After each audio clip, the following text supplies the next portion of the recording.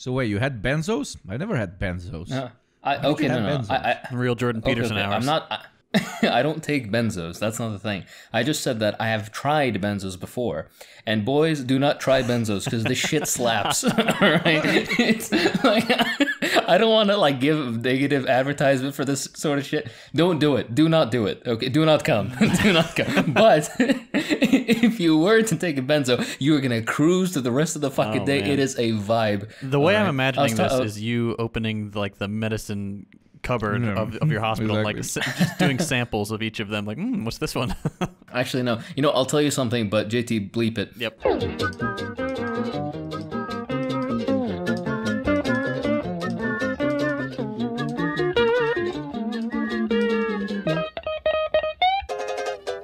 But now my what's it called? My relaxation, my go-to relaxation is green tea, which is what I'm enjoying right now. Nice. Oh, fuck, it's so good. You need to watch the fucking show, Dope Sick. I have been spamming these two motherfuckers for like a week now. Yes, you have. I'm obsessed.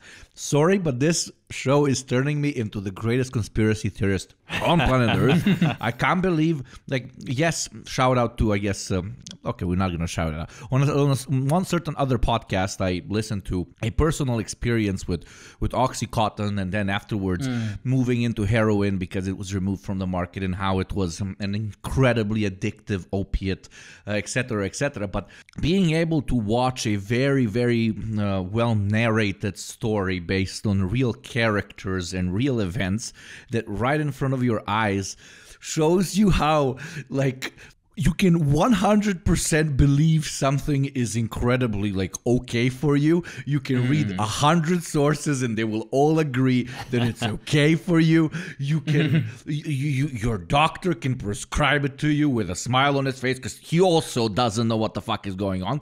And you're basically taking heroin pills. Like, I know this is, you know, not the intention of the show makers or anybody criticizing this horrible event, which is the opiate crisis in the United States.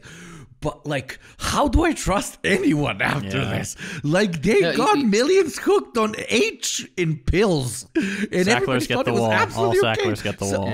So, yeah, pretty much. So how do I trust anybody? How do I trust anything given to me? You need to remember that the US has a heavy problem with overprescription of this. Not only this, but also I don't want to go this far in because, you know, some people are going to be like, actually, but the entire system for verifying drugs, bringing them to market, and then afterwards the ability of, you know, pharmaceutical companies to lobby individual doctors and individual clinics, how vast majority of healthcare is private, etc., etc. The entire system from top to bottom is heavily corrupt in the US. Yeah.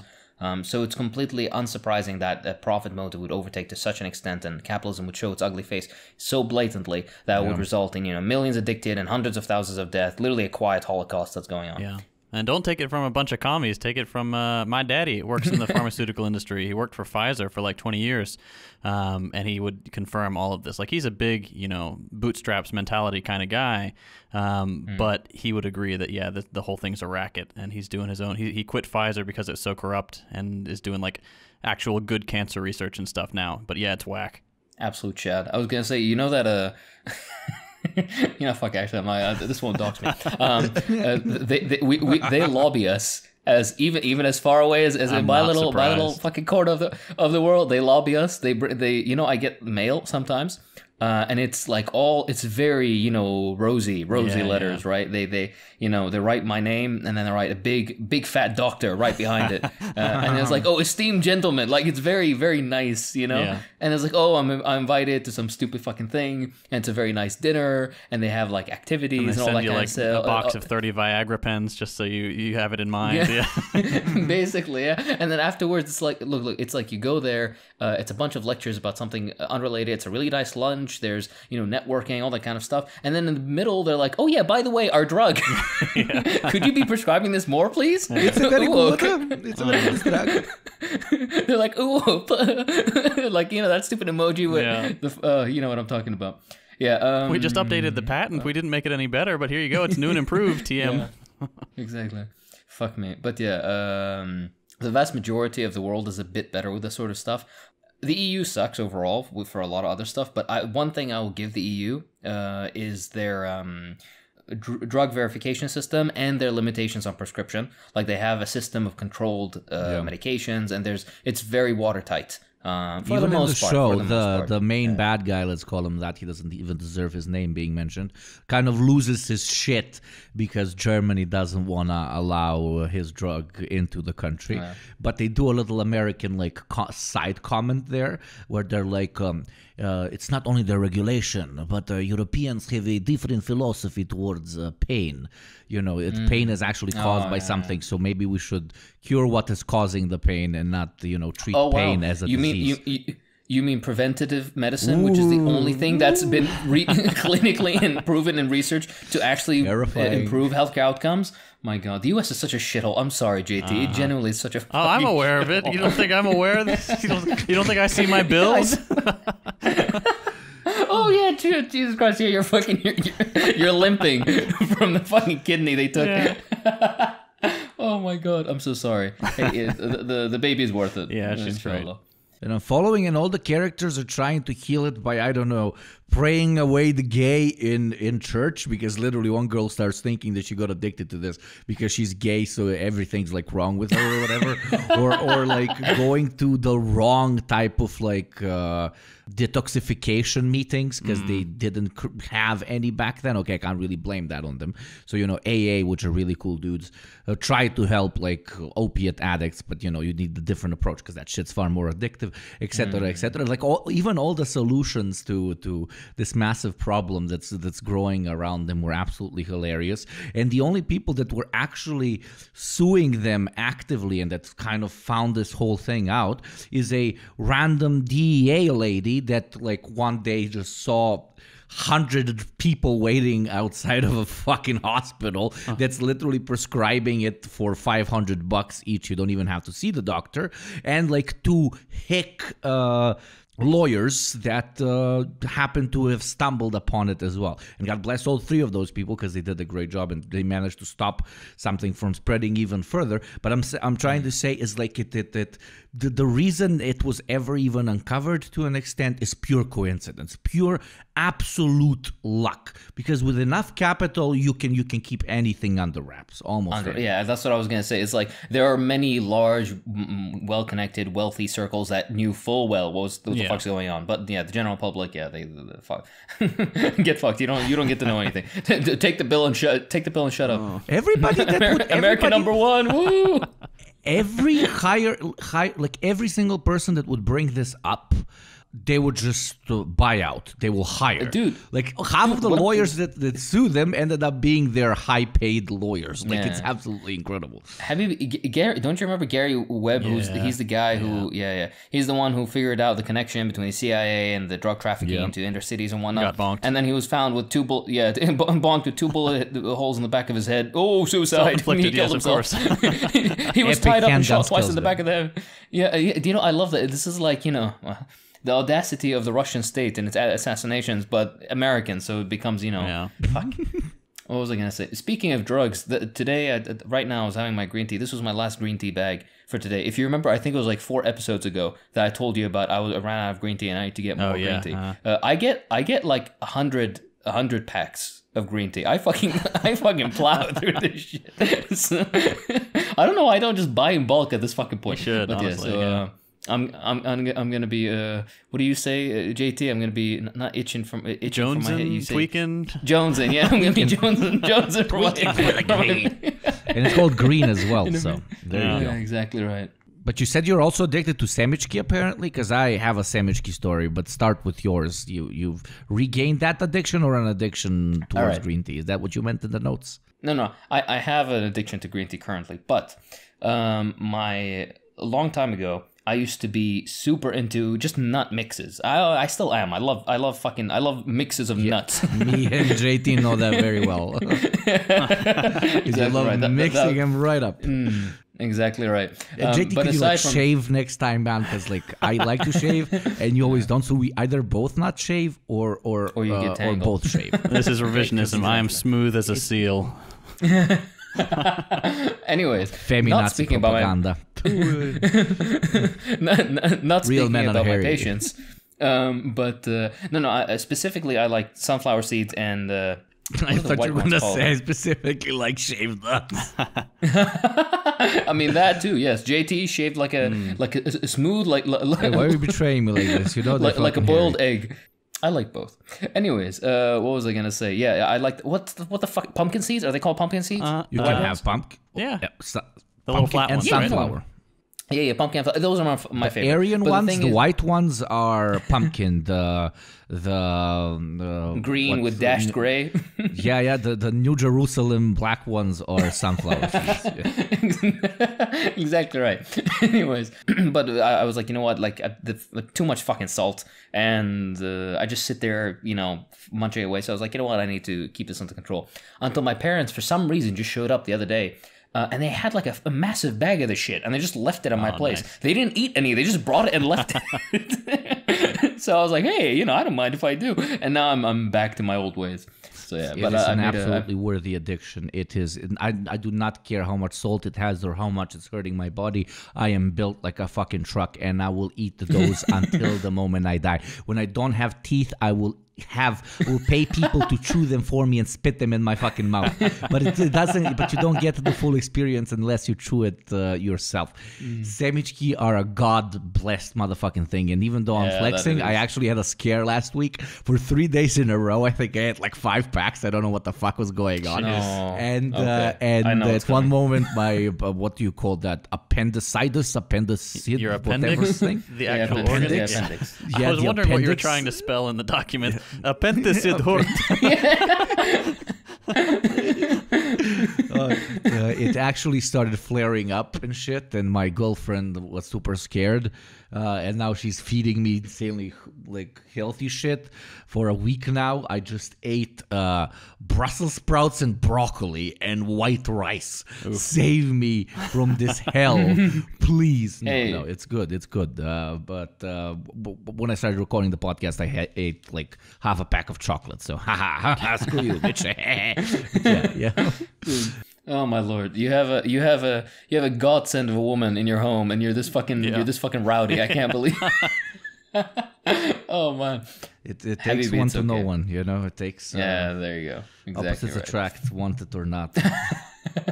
No, don't worry about it. It can kind of like irritate. It won't cause. It's not really related. I mean, it may be possibly, but I wouldn't really. I wouldn't consider that to be a cause. Nonetheless, though, you should be careful with it because at the end of the day, you could still get constipated because of them. Especially if you mix lots of other nuts. So do be careful. All my life, I shit 3 times a day, sometimes 4. Okay. So if it comes down to 2, I will be very happy for it. Fair enough. If anybody else had the lifestyle that I had up until like 4 or 5 years ago, with any different immune system, literally just grave. So right. yeah. But do send me your blood results the next time. Okay. Sure. Just so I can confirm or Yeah, deny. It's all green. I only had like hemoglobin in blue. Yeah. Because Okay, yeah.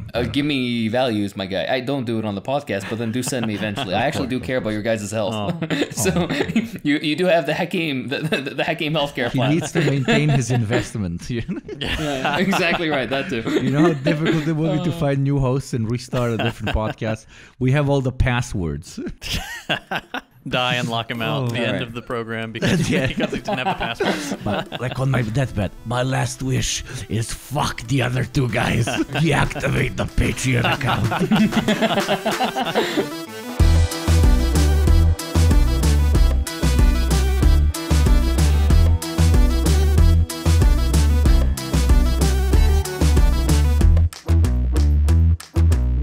Speaking of Patreon, if you would like to support this show continuing and our ever-accruing medical bills being actually solved, consider the link down in the description. So, hello everyone and welcome back to the 4th, I think, or 5th, or 7th. Actually, it is the 4th installment of arguably the most original online politics show out there. Send nudes. I mean, send news, where we do just that. Go over news. Same intro every time. Mind-blowing. I know. And I love it. Just like in every news show. Motherfuckers, they don't let me do my thing. Every news show has a relatively similar introduction. So I'm trying to keep this fucking thing professional, but no, they want to talk about sandwich and shaved balls. Oh wait, it was me who brought up those topics. Okay. Story of my life. I just keep talking to myself. Is this podcast just me talking to like 3 versions of myself? Oh, no, it's JT talking to 2 versions of himself.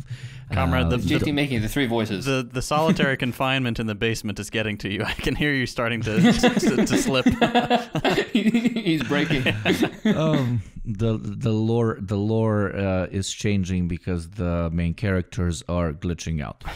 So, in relatively positive news, President Jair Bolsonaro, I will forever until I die mispronounce that motherfucker's name, will not be publicly addressing his defeat after Brazil's presidential elections. He said he will not be talking to anybody up until Tuesday, and the day of the recording of this show is Wednesday.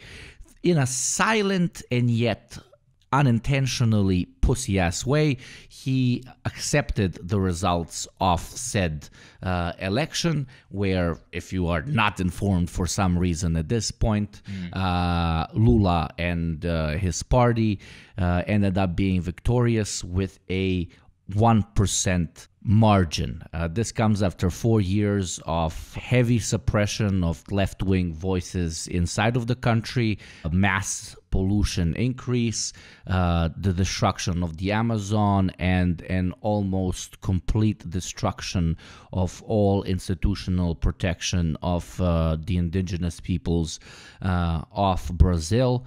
This victory has come as a massive surprise to the local right wing, which has already started its mass protests all over the country.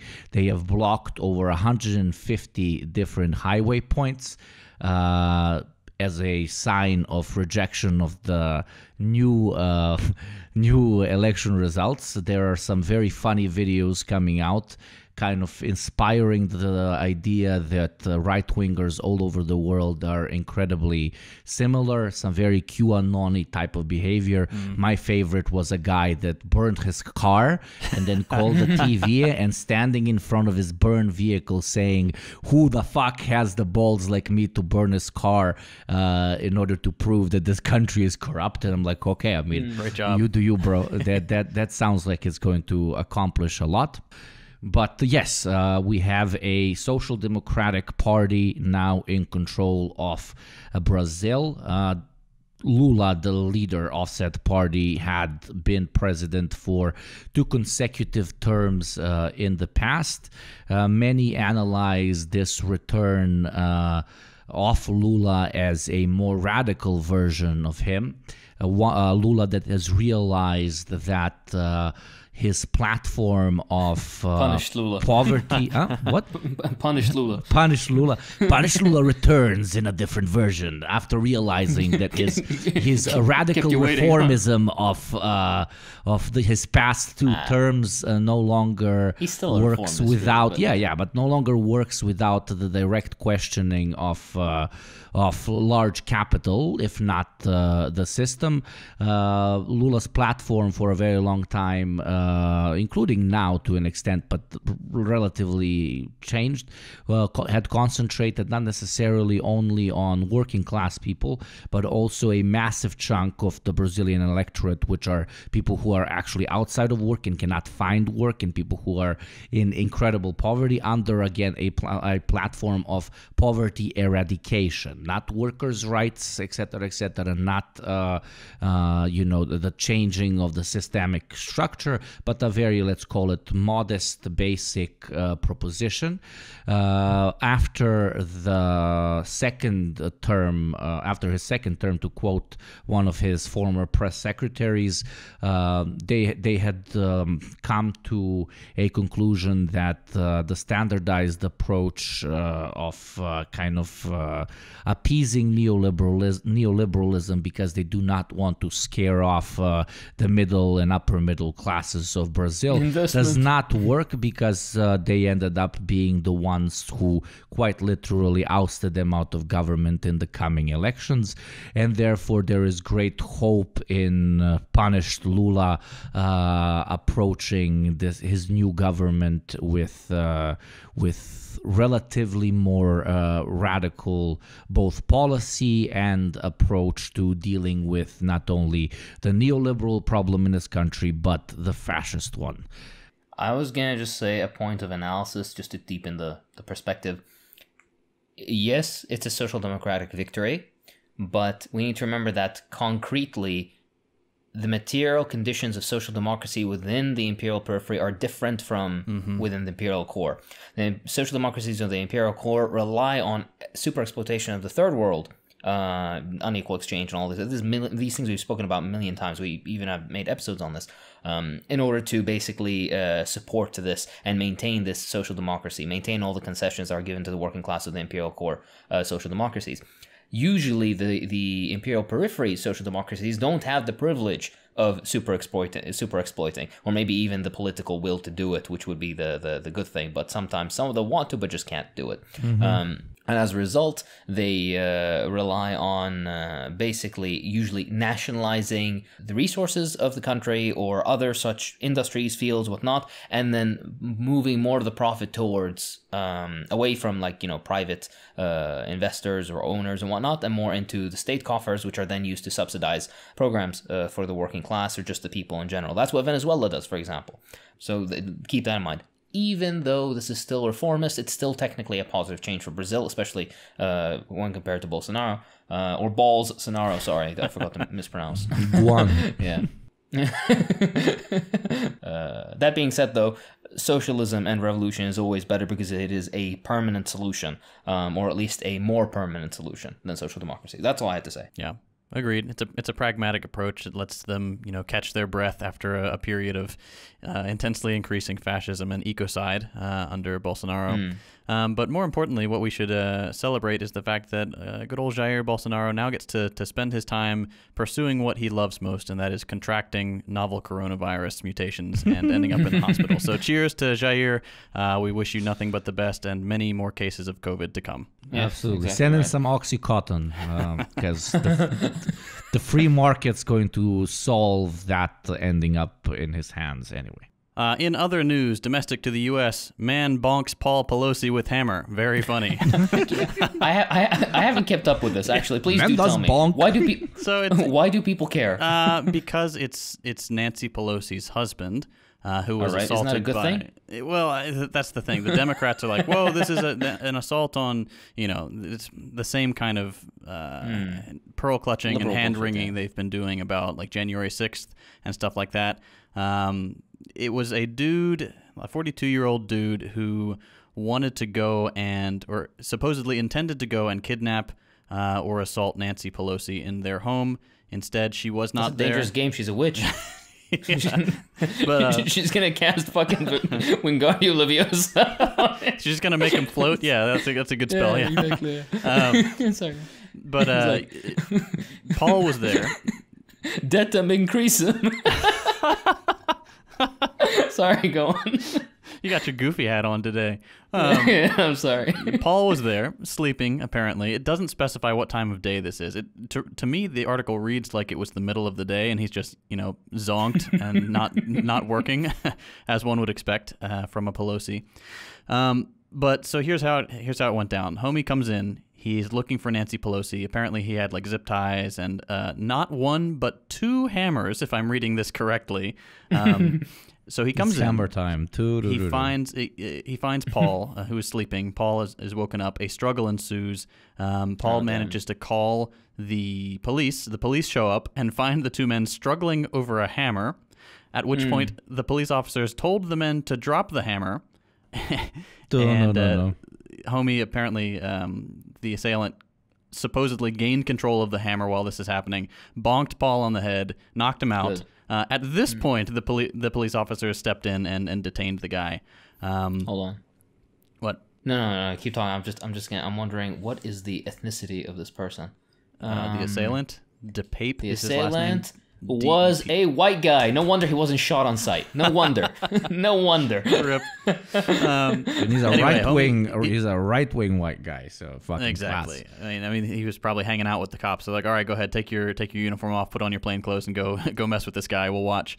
But yeah, the police officer secured a roll of tape, white rope, a second hammer. In case he needs to reload, a pair of rubber and cloth gloves, not one or the other. He's got both, and zip ties. And apparently he had just broken through the glass of the back door. There was a conspiracy theory floating around that like Pelosi knew the guy who did the assaulting, and the like Ted she wanted Cruz her husband. Yeah, she hired the dude. He's like, I need Hammer Bill. I need you to show up with both of your hammers and hit my husband. TLDR, homie's looking at probably 30 years in prison, which is wild for a hammer attack. But I mean, also attacking someone with a hammer and like attempting to kidnap a high-ranking member of the United States government armed with like medieval weaponry is very silly. So it's just an odd story. I'm surprised that nobody tried to twist this into saying, "Oh, the Chinese are up to this" or some nonsense. Well, they're using it to whip up a furor for the midterms and say, "Oh, you see, this is democracy versus fascism. This is the most important vote of your lives. You have to vote against hammer-wielding maniacs." Oh, yeah. Oh boy. Ever noticed that every vote is the most important vote of our lives? Apparently, at this point. We'll talk about that. I was gonna say though, this is there. It does seem a bit sus because you would think a guy with this sort of temperament would actually have a weapon that he would come in with, not a fucking hammer. Okay, he's not going there to do carpentry. He would have a pistol or something, right? Maybe it's a bit sus. Maybe it's a bit sus. Who knows? Ooh, Hakeem conspiracy hour. Ooh. I couldn't give a shit less. Honestly, I would say things, but you're gonna have to bleep them, so I'm not even gonna bother. It's so funny. Like both the libs and the neocons are losing their mind in a different manner, but everybody's basically attacking relatively principled communists online, which are just turning this into a joke. So both the libs and the conservatives are like, these people are either soulless or like these people do not threat to our democracy. True regular the true regular democratic approach and the support for our politicians, even if we disagree with them, etc., etc. It's an absolute classic, and it's like an automated response. But because that automated response happens, you can very easily see the levels of true belief in people. Because if a hammer attack on the liberal political opponent is something that scares you and something that you condone, my friend, what the fuck do you think a revolution is? Like what? If this sounds fucking, too violent for you, I mean, I can't say this publicly, but dude, like, you're in the wrong ideology, my friend. On authority. Read on authority. Fucking read on authority. Have these gentlemen ever seen a man with two hammers? My favorite JT quote actually is for one of an earlier episode. Is like, where you said, to summarize Engels' quote, "Have these men ever seen these nuts?" My finest work. I truly. Oh man. All right, I can do a twofer for you guys because one of them is bullshit and the other one's kind of good news.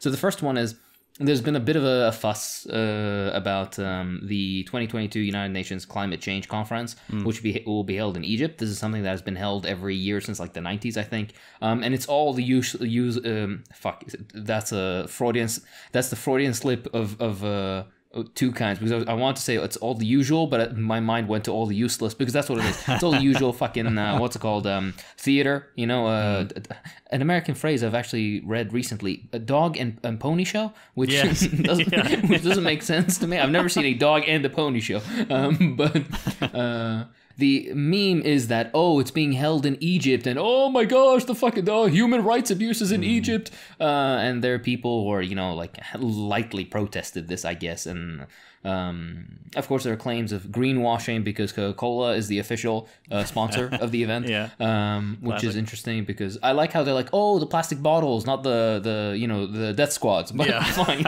okay, fair enough. Your priorities should be spread a bit more evenly, but fair enough. Okay, fine. At least you're angry at one thing relevant.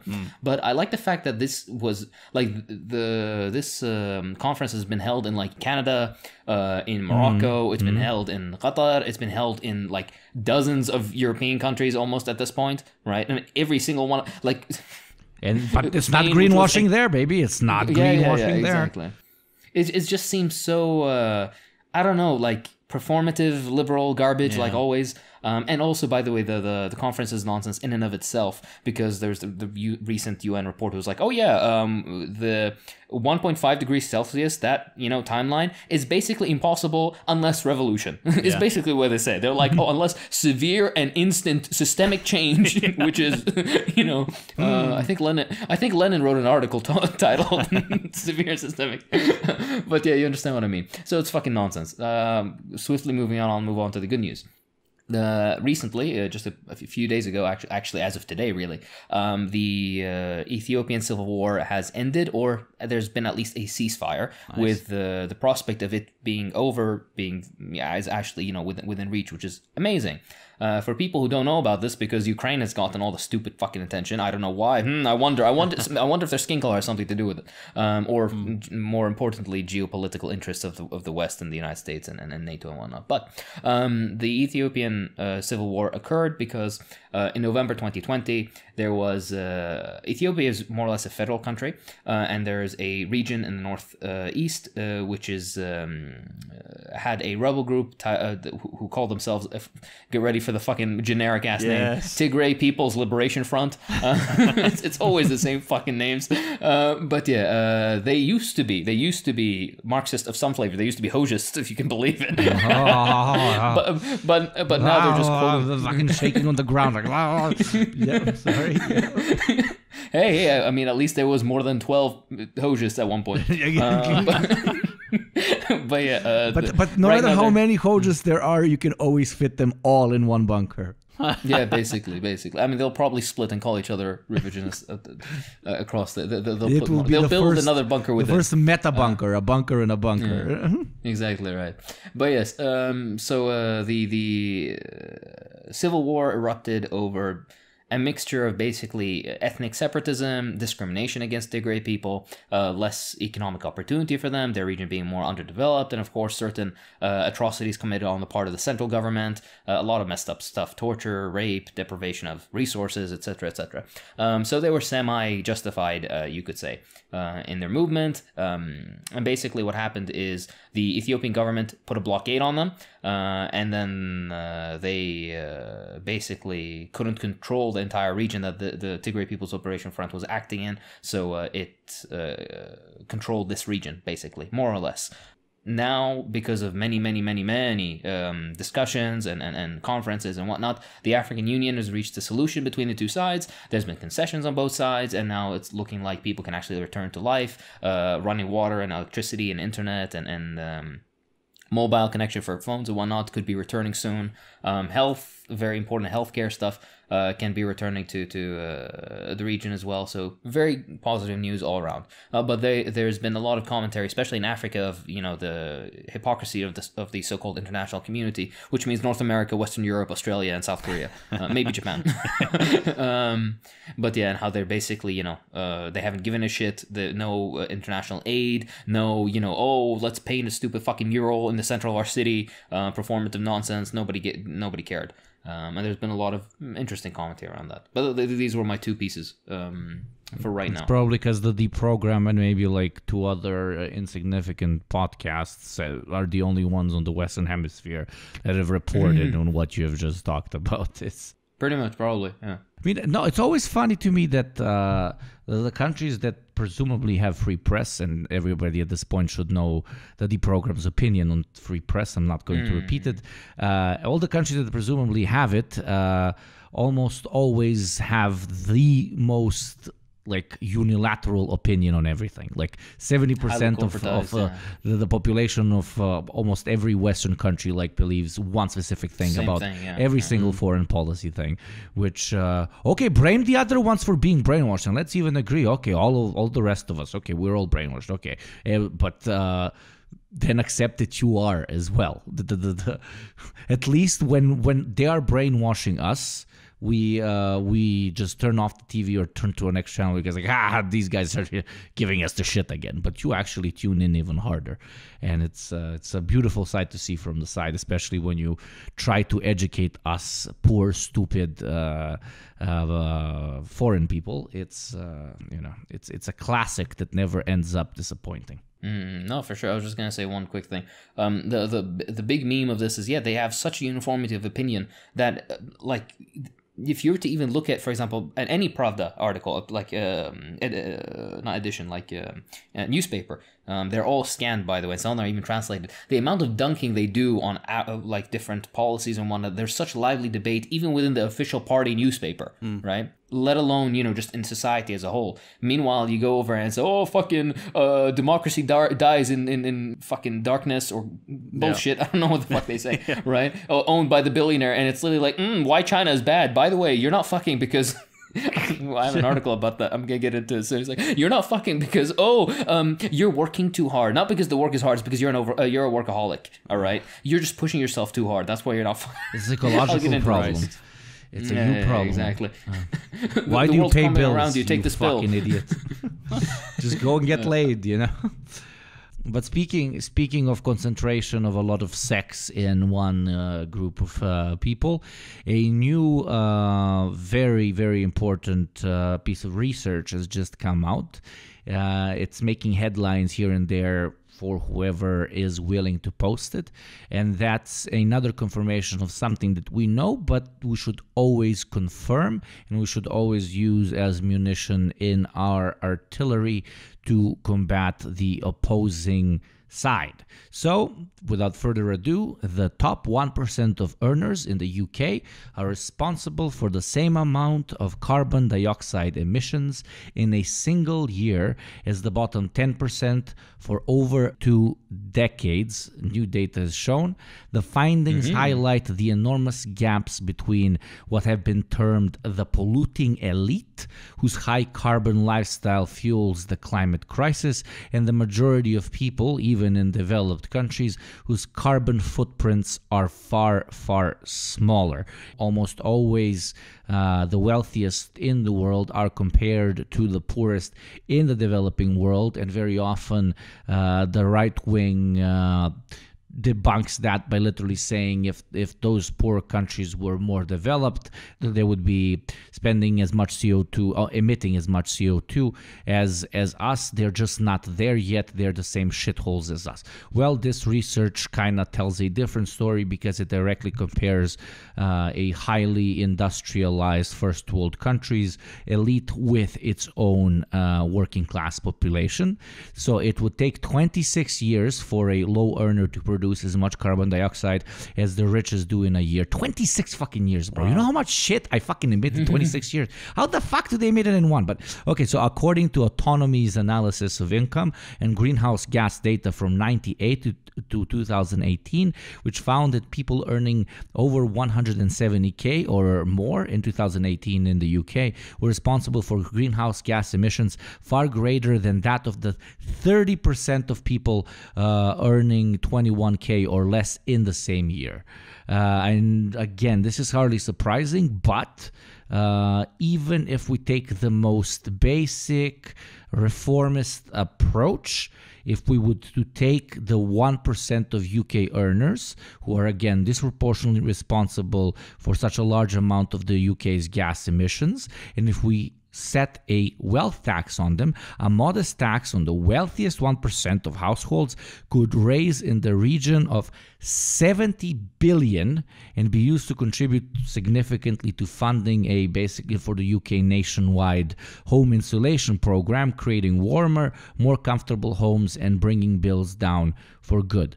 So such a tax will particularly benefit not only the bottom 10%, but according to some estimates, even the bottom 40%, who are, again, the least responsible for emissions. Here we see a direct result of the disproportionality of ownership of wealth and in how said wealth could be spent and how it is spent.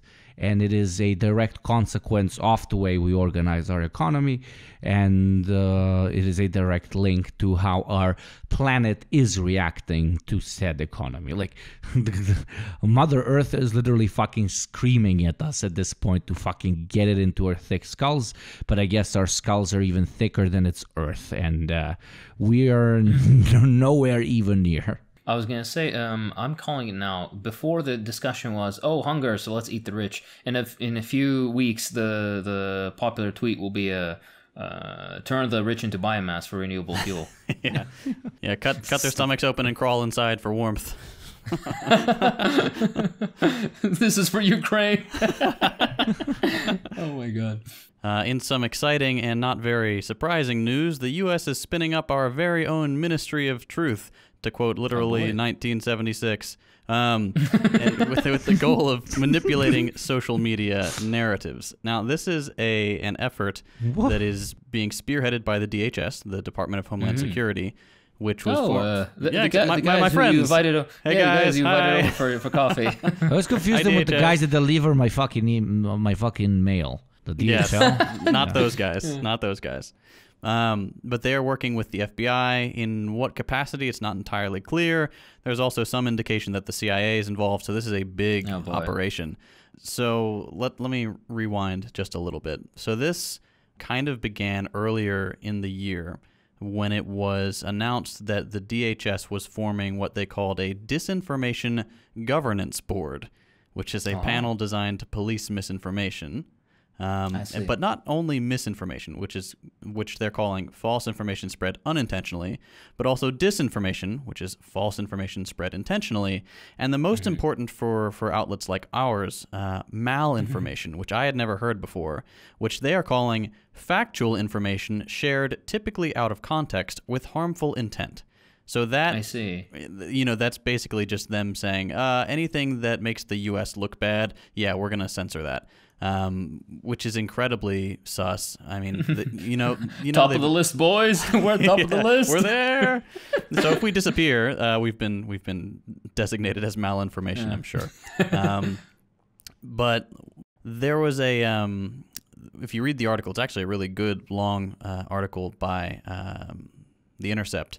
There's a direct portal for government officials to demand content be taken down or suppressed so that fewer eyes can see it on Facebook and Instagram. And it's not clear how much it's affecting other platforms like Twitter, YouTube, Spotify just yet.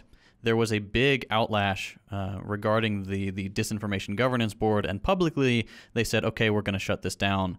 But according to this study, they are absolutely still working on it behind closed doors and have been trying to expand it and have been working with government officials to develop what they're considering like an expansion of the counterterrorism apparatus, which was founded at the same time as the advent of the 24-hour news cycle, invasion of Iraq.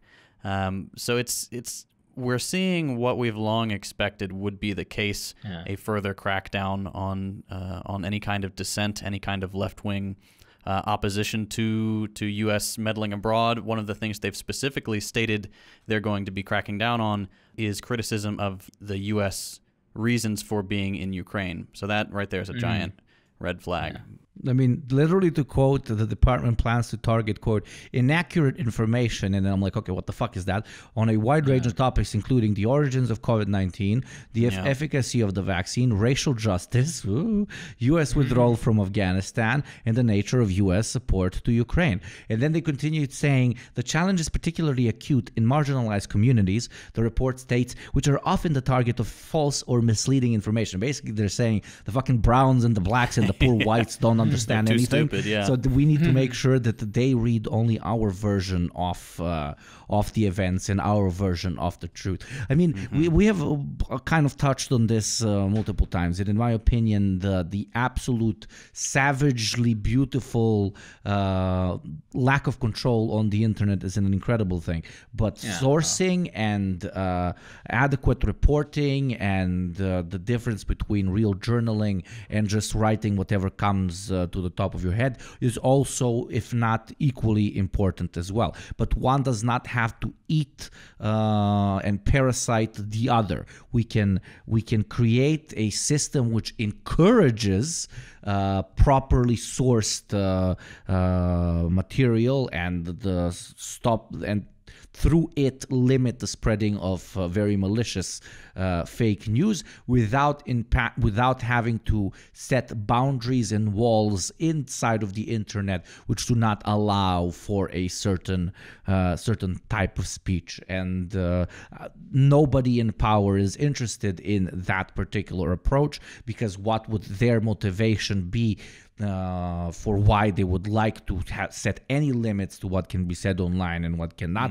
Obviously, because they want to limit any, as you properly said, JT, any dissenting information or anything that is contrary to the status quo. And as it always happens throughout history, the only speech that you can absolutely never ever capitalismize. The only thing you cannot capitalismize is class-conscious rhetoric. So it will be always 100% a target. So no matter how much any of our listeners, which are left-leaning or radical left-wingers or some people on the fence, if you are anywhere towards the left of the center, understand that you will eventually be a target of such policies. No matter how much you hate fake news, no matter how much your grandpa pisses you off when he starts talking about the Holocaust not happening, this in the long term will hit you. So we should always be very, very adamantly against it, and especially if it's in the control of a capitalist state or, God forbid, the private hands. I was just gonna say the complete and utter control that the modern capitalist state has over media and manipulation of media and who says what, who is allowed to say what, and then being able to know who says, for example, you or me or anybody else, like down to the IP address, phone, like geo coordinates, everything is unparalleled. And we've been told that the very basic, meager, like frankly pathetic abilities of, for example, the Soviet administration or even East Germany of trying to control this sort of information. Yeah, they tell us that was the absolute height of totalitarianism. It was a complete destruction and disregard for human rights, blah, blah, blah. But when it comes to capitalist state doing fucking leagues and you know, like significantly more, all of a sudden, it's just status quo. Oh, there's to fight misinformation, etc., etc. It's such fucking bullshit. It's for our own good. Yeah, it's for our benefit. Yeah, there's no ulterior motive. Guys, this is it's truly 1962. Okay, I don't know what to tell you. 1864. All right, it's literally 2009. Oh my god, that was actually terrifying. Oh my god, I have something that's relevant to this actually. I like how the what's it called? The U.S. government can get away with this. Meanwhile, we have an Al Jazeera article, published by the Human Rights Watch senior researcher Yaqiu Wang. Now you hold on just a goddamn minute. Al Jazeera, that sounds like one of them terrorists. It is exactly yes, one of them, one of the raghead ones. I can say that because I myself am a raghead. Hey, I've been called a raghead by Americans in my country, so I reserve the right to use this term. No, that's next level. That is class. Like, what are you looking at me, you guy dressed the typical way people dress here, you motherfucker. You know, funnily enough, we don't do that. Like, aside from like either Bedouins or people in like rural areas, like most city people don't wear head coverings. Like especially men don't wear head coverings. I don't know what the fuck. You got to see the mean. hair. You got to see the real tall hair. Yeah, that's why. Exactly right. Exactly right. Yeah, why would we hide the fucking... would spend so much material for the head coverings, like it's non-economic. Exactly right. Yeah. It's towering. Oh my god, you just drape a fucking sheet over your head. Anyways, just walk out with the bed.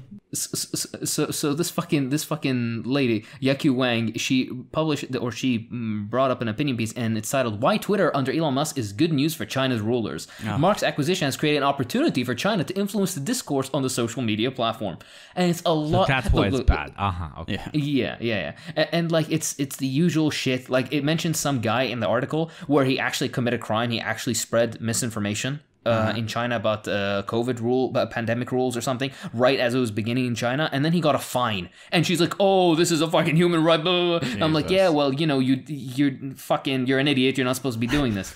But yeah, anyways, my point being is, the entire opinion article has her the meme being that Musk has been getting cozy because of his like interest, like a financial interest in China, blah blah blah, and she twists it around by starting to like quote Washington Post and all this kind of stuff. And the end of the article, she's like, Musk will allow China to spread more disinformation, and China themselves have stepped up efforts to spread disinformation on the platform in recent years. And the meme being is that, what's my evidence? The Chinese have asked politely that they remove the state media, like Chinese state media, on basically every person that isn't even, by the way, related. Like some even semi-independent, news sources in China have Chinese state media thing underneath them, which is just spread it to everyone. Anybody who's related to any state, or I would expropriate it in a way. Any corporation, any company should have the specific institution they are affiliated with. Either do it 100% or don't do the fucking affiliation thing at all. You have to have one particular approach. And since Musk came in, he started adding state affiliated for other countries as well. Like slowly, Germany state affiliated, Ukraine state affiliated. When are we getting oligarch media affiliated? I want to see that slapped on the Washington Post. That's not going to happen, but it might happen if they're from China, or if they're from Russia, or if they're from, I don't fucking know. Who do we don't Chattanooga, like? Yeah. The program state affiliated. Yeah. Exactly. Yes, the only source I rely on. I love, by the way, at the end of the Al Jazeera article, it states the views expressed in this article are the author's own and do not necessarily reflect Al Jazeera's editorial. I'm like, well, you published it, so I don't know what to tell you. But yeah, it's the usual cringe. I like how, for example, breaking quarantine during a huge pandemic and then getting a fine for that. Oh yeah, you know that? Human rights abuse. But literally killing minorities, killing minorities in the U.S. and then the cop who did it gets basically a paid vacation out of it. That's not fucking these people. I swear to God. We will not be remembered fondly, and that's something that gives me solace when I am spiraling. Like, eventually, people will look back and think, "Yeah, the U.S. was an evil empire, wasn't it?" Yeah. No, for sure. Yeah, it's gonna be. You're always gonna have some fucking chuds, some absolute jackass, fucking, what's it called, edgelord, who's like, actually, no. He's gonna have the stupid. Have you seen that variation of the American flag where it's a stupid eagle? The bald-headed eagle, bald-headed eagle, excuse me, on the fucking flag, right? Or the skull one, the Punisher skull one. The Punisher right? one drives me crazy. Dear Chud listeners, the Punisher hates cops. That's the whole point of this show. Oh my god. Okay, never mind. But I'm sorry, isn't there like an actual thing about defacing the? I thought there was a law against defacing the American. You're not supposed to like wear the American flag or put it on apparel or change it in any way. Like that was the original idea. It's like this is supposed to be a symbol. You're not supposed to like commercialize it, and it's on everything. That is the most broken law in that fucking country. It's the American flag was meant to be slapped on bikinis to sell burgers, okay, to sell fast food. To quote Bill Burr walking next to a beach and seeing a kid, he's like, what is that? A kite. Is that a American flag kite? You know what that means, guys? future racist. It's they put it on fucking everything. It's incredible. You actually see it all over the world. I see people wearing America t-shirts wherever I go. It's a vibe. Cringe. It's an aesthetic. It's It's That's cringe. not something we see here, thankfully. We're more fond of burning them, but oh man, hey, it burns extra bright. I don't know, maybe it's the freedom. Anyways, go on, you Upney. Give us another. Hakim already kind of initiated one of this evening's main conversation points, and that is Elon Musk acquiring Twitter for $7 billion.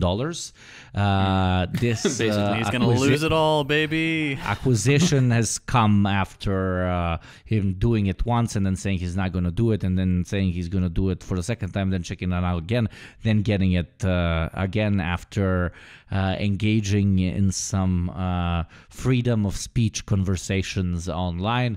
Obviously, that's not the case. He purchased it mostly in order to offload some of the capital which can potentially be lost from Tesla stocks down spiraling eventually as the crisis increases. Obviously, it's a bit more complex, but I don't want to bore you with that sort of shit.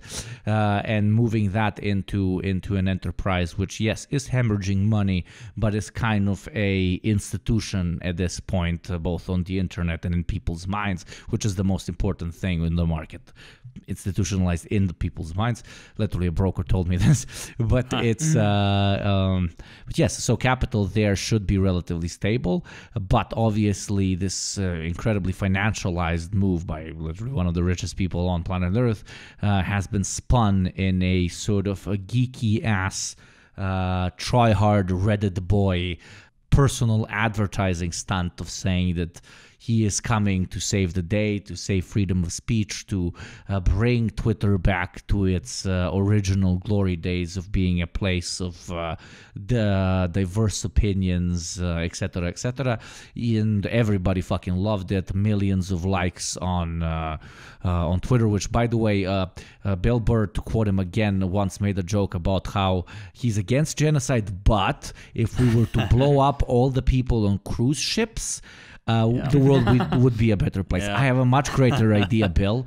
If anybody likes, so we create like a laser-guided missile system, but very precise, that can just go through a skull. So every time somebody likes an Elon Musk tweet, it just goes through his brain, right? I would go even more extreme. Bleep that. But obviously, he came in riding in like Superman.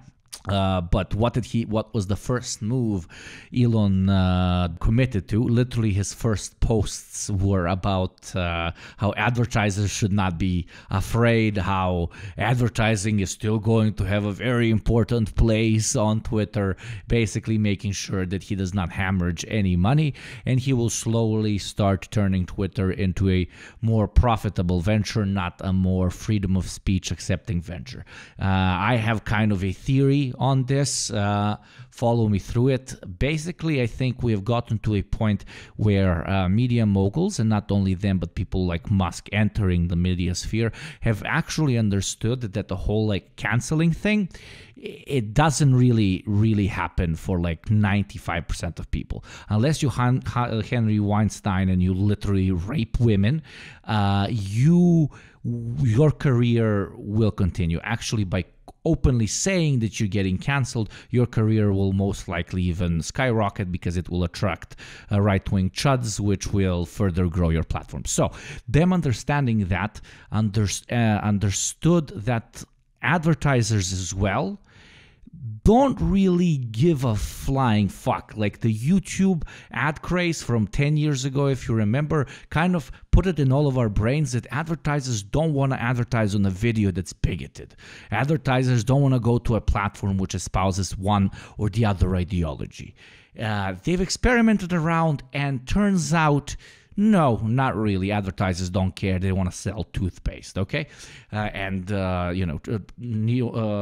chuds also have teeth.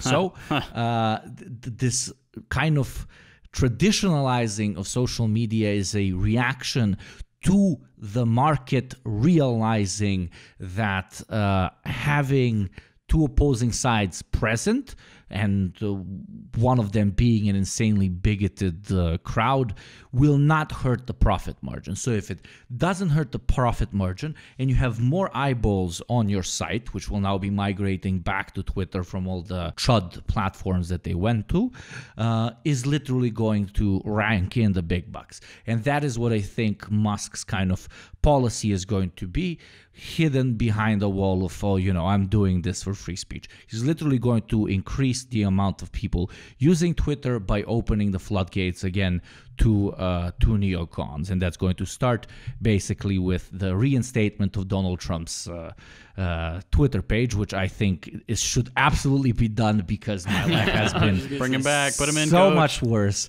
dude. It's fine. I miss Cheeto Man. But yeah, that is my little conspiracy theory on from, again, a guy that's relatively decent at the poisonous craft of advertising, on what his kind of business process logic is. And I think it would work really well because, again, they want to sell toothpaste and fascists also have teeth. Yeah, exactly right. Beautifully said. I couldn't have said it better myself. I could have, but I don't feel like it. Oh my god. All right, give us your next one, Habibi. In other news, we have armed fascist goons posting up at polling stations here in the U.S. for the midterms to, according to them, prevent the police, fraud. you mean? Yeah, honestly, the police aren't doing anything about it. I'm sure it's mostly off-duty cops.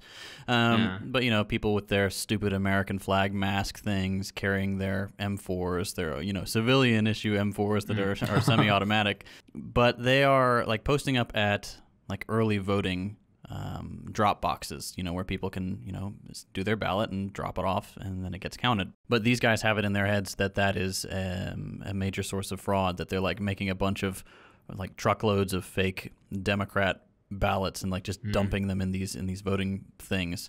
So you've got like normal people just walking up to these polling stations, and there are these freaks like harassing them with guns all day.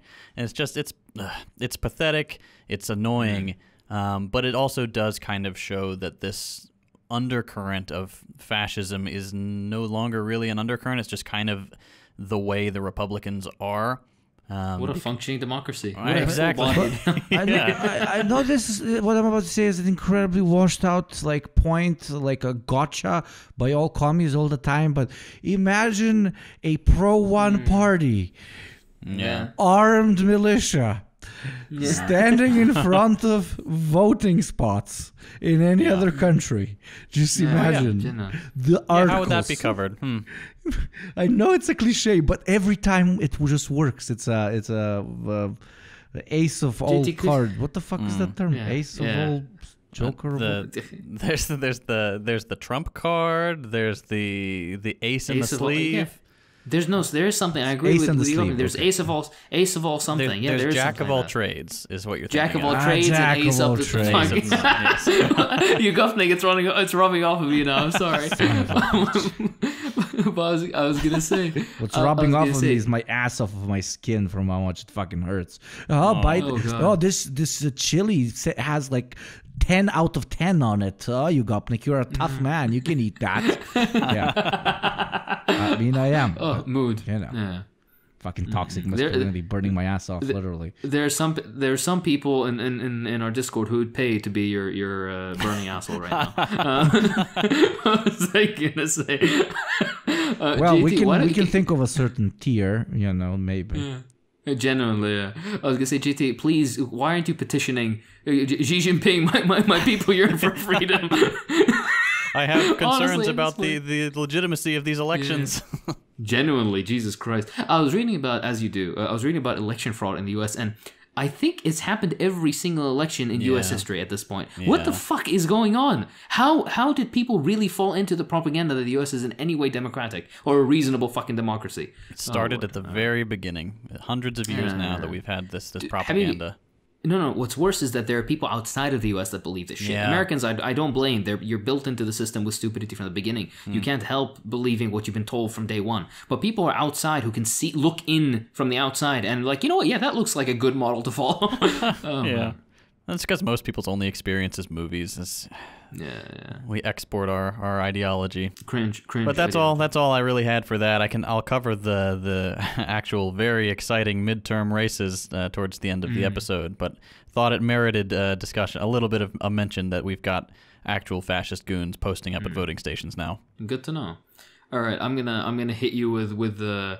Do you guys know the hit you with the Peter beef? Griffin? No, that song. Well, No. I'm gonna hit you. I'm gonna hit you with the Peter Griffin meme. You know, where he's like, "Oh, sweet, man-made horrors beyond my comprehension." Beyond my comprehension. Oh, hey, that's dude. You and your Oh, you bullshit really hit me fucking with the blick there. impressions. Oh Lord. Yeah. Please stop speaking gibberish. You go. Stop talking Zoomer. I can't hear you, Grandpa. Speak harder into the microphone. It's a. Do you hear? Can you hear me now? And I'm like, I can't. I'm doing the blick. Yeah. Shakes fucking hips weirdly. Oh Jesus, guys! What are you doing, grandson? Guys, listen. Your next job interview could take place in virtual reality. That's a title from a BBC headline by Elizabeth Hodson. Not only is it a job interview via virtual reality, but the interviewer person will be an AI, a fictional thing. It won't be a human being. It will be an AI. Probably better than HR, honestly. Yeah, pretty much. Sounds but like an improvement. Your response was not recognized. Please try again. I was gonna say it might be the mother of all Karens, where it just absorbs all the worst HR traits into itself. I was gonna say to quote, their avatars, cartoon-like 3D representations of themselves, were put through their paces by another talking avatar representing the AI software system. So that's what you'd have to endure. You'd have to be told.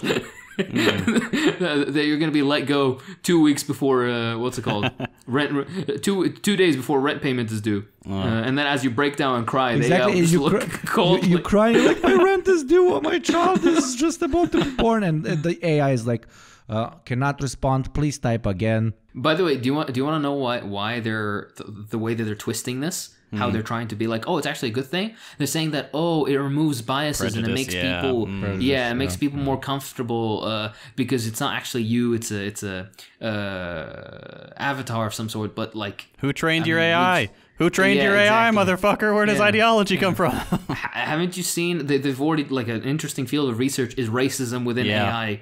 Learning algorithms. It's fucking right. And by the way, when people there's actually even mentioned in the articles, like, has it been stress tested to eliminate bias? Does it eliminate gender bias? And how does it do that? Of course, no mention of race for some reason. And one of the official fucking spokespeople, or the NPC spokespeople, says, I would be hesitant in advocating that AI is used exclusively in the interview process. I think there should be some sort of human intervention somewhere. So at that point, basically, you're defeating the point of, God, these fucking ghouls, honestly.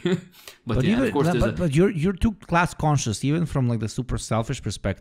Like, AI can't really put into account personality, so we would have offices literally just filled with very interesting people that, you know, still have the job but got hired by humans, and like the most fucking soulless vampires that the AI loved because it doesn't account for personality. You know, it would just hire based on 100% CV, not at least some sort of likability, which is like, that likability is like what gets 60% of work done inside of office spaces. But it's just leave it to dumbass tech bros to think they can fucking solve problems for spheres that they never even fucking interacted with, except that one interview that got them that fucking tech job in the first place. I was gonna say, by the way, of course, there's a big portrait of some dirty white guy with an unkempt beard and fucking messy hair, like he just got out of bed, looking like smugly into the camera, and he says, what's it called, for practicing, like, oh, the point of this is to practice interviews. This won't actually be used for interview processes, right? And to quote him, he says, things like communication, empathy, and leadership are the secrets to success. But how can you practice those? If you're rich, you can get a coach. Otherwise, you have e-learning, but that doesn't work as you're lacking immersion. So basically, he's saying like, oh, like, we'll have this thing, which, by the way, you'll also most likely have to pay for if you were going to use.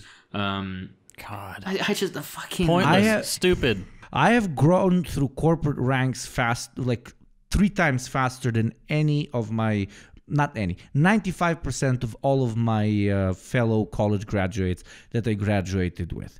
It's not about personality that I mentioned before. It's not about practicing your CV, practicing your interview skills, blah, blah, blah. It's about lying out of your fucking ass, but preparing those lies very carefully so that when you are asked sub-questions for said lies, you can reply to them. And then once you get into the job, actually, sitting down and learning how to do the shit that you just fucking lied about. That is 85% of it. And if somebody's selling you a tutorial on how to get better, or like software that makes your CV look flashier, HR doesn't like give a fuck. They're literally looking for the text to read through, etc. All of most of them don't even read. Exactly. Exactly. All of this type of advice that is trying to, in a similar way, the way Oxycontin did by saying, "Oh, there's levels of pain, and then if you are in severe pain, then you need higher grams of heroin." They're trying to tell you that the process of interviewing is more complex than it actually is in order to sell you their grift, etc., etc. These guys do it through software. Consultants do it through, paid webinars, etc., etc. And everybody's trying to push some sort of fucking grift on you. It's fucking simple. It really is simple. They're looking for a set of skills. Does it exist at your age, at your skill level? Absolutely fucking doesn't. So how do I get the job? You fucking lie. Because all the other motherfuckers are fucking lying. I was just gonna say, because the liberal on the wall start fucking jingling, not what does a bell do? It tolls, it rings, chiming. Rings. They start ringing, chiming. Yeah, basically, jing. They start jingling. Okay, but what was I gonna say? Oh my god! Fuck me, dude. Yugopnik didn't say it, but I'm gonna just add commentary. There is a place for opioids in medicine, but there's a problem with overprescription. Doesn't mean that opioids. I know, but there's some people are gonna Oxycontin specifically. Oxycontin specifically. Yeah, I know. And if somebody defends Oxy, then Jesus Christ. I mean, no, technically, I'm not gonna. But specifically with the various sorts of opioids, they do generally have uses. Of course. Yeah. And of course, I know you know that, but there's gonna be some jackass fucking liberal on my wall or in the real medication fucking. Good. Medication good. Medicating in strong good, moderation. Yes. With No. Take your fucking meth with your whiskey. Like, exactly God bless right. you. Exactly right. I'm done trying to explain what the fuck I'm trying to say when I talked about pills. Just done. Do you? Speaking of doing you Gopnik, give us another. So, the United States of America have been rather jealous since February 24th. Another large country from across the world has engaged in a violent fight against another state. For the first time in a long while, when we talk about mass-scale warfare, the United States is not in absolutely every single one of the news articles. So, everybody in the Wall Street Journal and the New York Times is getting quite literally dope sick, but their dope is wanting war. Haiti has been troubled with mass protests and deaths after the ousting of the previous and the new installment of the self-declared leader of Haiti. I am not going to comment on the particular political situation there, which the Haitian people, I hope, managed to resolve as quickly as possible, for the people of Haiti to choose their own governors and the direction in which they want to go. Obviously, this island nation was not on the radar of any larger U.S. political newspapers until this set of events started occurring, and 1+1, starting with the Wall Street Journal, we have started seeing open invitations for the U.S. State Department to intervene in this place, which cannot establish, literally quoting, democracy on its own at this current point. The United States, to quote Velina E. Charlier when she went recently, a Haitian woman, to the U.S. in order to denounce any sort of requests towards the U.S. for intervention, said that the United States, quote, has always followed a paternalistic and interventionist approach that often fails to serve the best interests of the Haitian people. Through its embassy in the capital, the U.S. has continued to support leaders who have emerged emerged from fraudulent elections or corrupt governments that have lost all popular legitimacy. She noted that international intervention of all sorts has greatly contributed to bringing Haiti to the brink of collapse.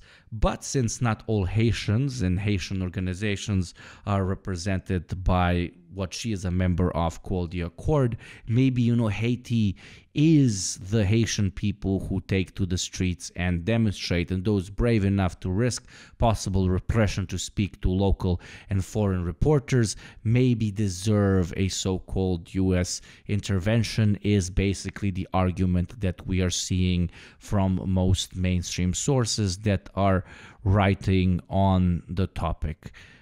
Is it going to happen? Is it not? It depends on many different currents in the international world of geopolitics. But one thing that we all know very well, because it's been done like at least 300 billion times at this point, is that a large military coming in armed to the teeth and blowing shit up absolutely never leads to the improvement of the situation on the ground. So even in places where shit is hitting the fan quite literally, we should always have a very strong anti-war stance, not out of some liberal moralist perspective, not even out of a socialist anti-imperialist standpoint, but just from the point of doing basic maths. Basic maths, man's not hot. That states quite literally that it does not fucking work ever, even when it comes to establishing basic liberal democracies. What do you guys think? Should we blow the fuck out of Haitians? Yes, I mean, of course, we're on the National Endowment for Democracy's payroll, so we're obligated. The contract states. Again, I'll say what I said at the beginning of the episode. Whatever I'm going to say will require bleeping. So, yeah. But basically, something, anti-American sentiment, something. Calls for violence, something. Well said to both of you. Well said. Well, listeners, democracy is on the ballot this year. And they say that every year. And nothing changes. But this time, it's definitely on the ballot this year. I promise you, trust me. It's democracy or fascism. Donate now to make sure fascism is defeated once and for all. Terms and conditions apply. Look, all right, I get it. Midterms are incredibly boring, but there are a couple that I've jotted down here that are at least vaguely interesting. So let's start with Ohio. Yes. Ohio, we've got J.D. Vance, the Republican, versus Tim Ryan, the Democrat. These people sound like they don't exist, but all right, go on. They sound like made-up names. Yeah. J.D. Vance is the guy who wrote Hillbilly Elegy, a garbage book that was turned into an even worse movie. He's also one of billionaire Peter Thiel's long-term investments. Vance worked at a Thiel firm and has accepted his libertarian Utopia but for billionaires programming. I'm actually doing a collab with More Perfect Union about Peter Thiel, which is it's pretty interesting. He's a messed up guy. Tim Ryan is incredibly dull, but at least he's not part of a secret cabal of insane libertarian world builders. Just the regular cabal of do-nothing Democrats who hate the poor a little less outspokenly. Anyway, that's Ohio. We've got J.D. Vance versus Tim Ryan, folks. Again, Thrilling. the second you said Hillbilly Elegy, I'm like, yeah. Again, this is NPC video game. This is not real. This sounds like what Japanese people think American politics are like in like a PlayStation 2 game. Yeah, I love that image. What are some of the names they have? Sleeve McDykel. That's one of them. I love that. If you guys haven't seen it, look up Japanese baseball video game American names. It'll come up. I think we've talked about it before. They're amazing. Yeah, we have. The other one I wrote down is Pennsylvania. You've probably heard of this one. It's Dr. Oz, the Republican, versus John Fetterman. That is the greatest fight of all fucking time. That makes me turn off the fucking UFC, man, and fucking just tune right the fuck in. Oh my god, I grew up on Dr. Oz. That shit was playing in the motherfucking living room every fucking time I went to my grandma's. She probably has caused more irreversible damage to herself and her neighbors by quoting that motherfucker to them than all of the fucking fucking NATO radiation bombs that fucking fell on her fucking house. Like that dude is a one-man walking war crime. I fucking love him. I would ironically vote for this fucking degenerate. Oh my God. I fucking clap just to see what happens. Just to see how worse it can get. Absolutely fucking wild. That dude does coke. That dude does coke 1 billion. Oh, absolutely. 100%. So Coke, much fucking adrenochrome, virgin blood, all of it. Absolutely. And he's one of those like posh coke doers, you know, not the motherfucker that, you know, just bumps, you know, goes into the toilet. He's another guy doing is like, dude, here's like $50. Can I do a fucking life? No, this guy like orders it special, like 100% pure, like Colombian. It comes in a dish. It comes in like special wooden box, you know, with the blood of Latino children spilled all over it, you know. He and likes cedar his wood coke, his coke red. with notes of oats of lime. Doesn't even fucking snort it, drinks it like a fucking lemonade. Sorry, this guy, I would make movies about this man. I swear to fucking God, I'm so passionate. I'm sure we'll about get him. one eventually. Sorry, yeah, go on. Anyway, for those who aren't aware, Dr. Oz is a TV personality. He was on Oprah for a while, I think. Then he got his own show, I believe. But he's known for pushing pseudoscientific miracle cures and questionable medical practices. Now, his competitor is a large man, and these are important credentials to the average American. Do we want a quack doctor or a big fella? Just a real hefty son of a gun. The guy's literally called Fatterman. Hold on, let me see. Anyway, Fetterman. Yeah. Anyway. Fetterman, I'm sorry. No, he should run with... Choose Anyway, me what I say is... choose me because I am fatter, man. Guys, look at this fucking photo. He's a big fella. Of this dude overlooking Biden from the side, and he just has like this weird... very rectangular, very upright, very, very blocky. I like it. Anyway, what I say, boys, is that enough with these pencil-neck dweebs. The people will make their voices heard and usher in a new era of big guy politics, goddammit. That's all I want. I want big fellas in positions of power again. I want to turn on the TV and say, wow, look at that fella. Look, he's a real man. First time we disagree on this fucking podcast. I want coked up menaces to society ruling your country, okay? Big fella's pretty decent option, but the other is far more exciting. Guys. Teen Vogue has an article titled "John and Giselle Fetterman are fighting for the American working class." Comrade Fetterman. Like he's not bad. Like I've listened to some of his stuff. He does have like garbage takes on like China and stuff like that, obviously. But yeah, I thought those are the only two ones I care about. Honestly, that's all I know or care to know about the midterms. After a few cycles of watching the same old story play out again and again, it does get a little old. Like every time the right claims that, the radical left has taken over the country and we need to purge the dirty the far left fascist communists from government. And the Democrats plead with voters and say that, if we just had, 2 more seats, we could keep our promises. But then every time they move the goalposts when they have the numbers they need. Guys. He worked for 2 years in Pittsburgh as a risk management underwriter for an insurance company titled Chubb. Chubb Limited. Yes, Chubb, the big man from Chubb. Vote for the big man from Chubb. What is his last name? What is his name? Fetterman, Fetterman. So fat man from Chubb is running. It's incredible. And dear listener, he's not a fat guy. Like we're not making fun of it's not like fat phobia or anything. He's just a big hefty fella. He's strong, square man. Huge. He looks like he's 3 meters tall. No. Yeah, he's a big guy. I just made a stupid joke about the name. There's no fucking fat. Yeah. But someone will call it out. Someone will mention it. They always do. This is friends, dear listeners, we're good people. I'm giving us a blanket dismissal for everything we ever say. I am fat. Exactly right. I am fat, and I'm giving you a fat shaming pass. Both of you, go forth and fat shame. Oh wow. The guy sketch. He's super pro-Israel. Sketch. I don't give a shit how. I don't care how much you want to raise the minimum wage. If you're pro-Israel, you can get. Yeah, I'm not even gonna. Yeah, he's got some sus takes. But anyway, in conclusion, when talking about the midterms, this system is not democratic. Both parties serve capital. I'm not saying don't vote because I'm going to get flack for that because, voting can sometimes help mitigate the worst forms of harm. But do not for a second think that you can vote your way out of the march towards fascism. And for your own sanity, please don't watch the midterms coverage. It'll drive you insane. It's just a bunch of political theater. It's the same every single time. They get the maps out and all that stuff. It's horse race nonsense, and it is not good for your mental health. Instead, we should cover the midterms. Oh my God. Yes. But in the exact same way we just did. What is forbidden? We cannot talk about their policies. We can only talk about what they look like and different shit that they did in life. I like it. There we go. Genuinely, They worked genre idea. Chubb Limited.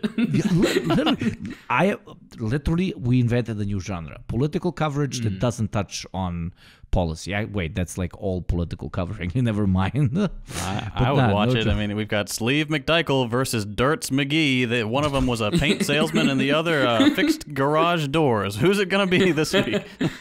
I am not even kidding. New Deprogram genre just dropped, I think. Especially with the actual elections, this is going to be gold. I'm just reflecting on the image of him looking at Joe Biden. He looks like he's on Chubb Unlimited.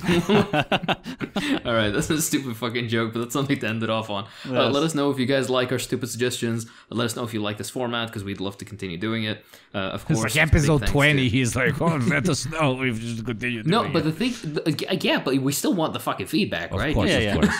Motherfucker knows how to get all those this? comments and those likes. Oh my God. Let us know if you liked the ratio of news content to memes in this one, because it was much heavier on memes than usual. If you like it, let us know. If you don't like it, shut up. No, do let us know. There's only one opinion allowed. But that being said, of course, big thanks to our Patreon people. We love all of you. We love the people on the Discord. We always have a great time. So do check that out. Check the subreddit out. It's r/DDprogram, I think. Which, by the way, every time I go on, it's like 120 people are online, which is fucking insane to think about. It's bumping. They're like 7,200 subscribers or something like that. That's fucking... That is... Yeah, that is growing way... that's not even something we're trying to grow, but fuck, whatever. We love the memes. You guys keep doing it. Keep bothering JT with the second thought fucking memes. No. Thoughts on... No. Thoughts on JT's third thoughts. That being said, this has been the Deprogram. I'm Hakeem. I'm JT. And I'm Ugopnik, and I don't even have first thoughts. Oh, shut up. I'm going to kill you both. Everybody work for Chubb Limited. Chubb, big man from Chubb.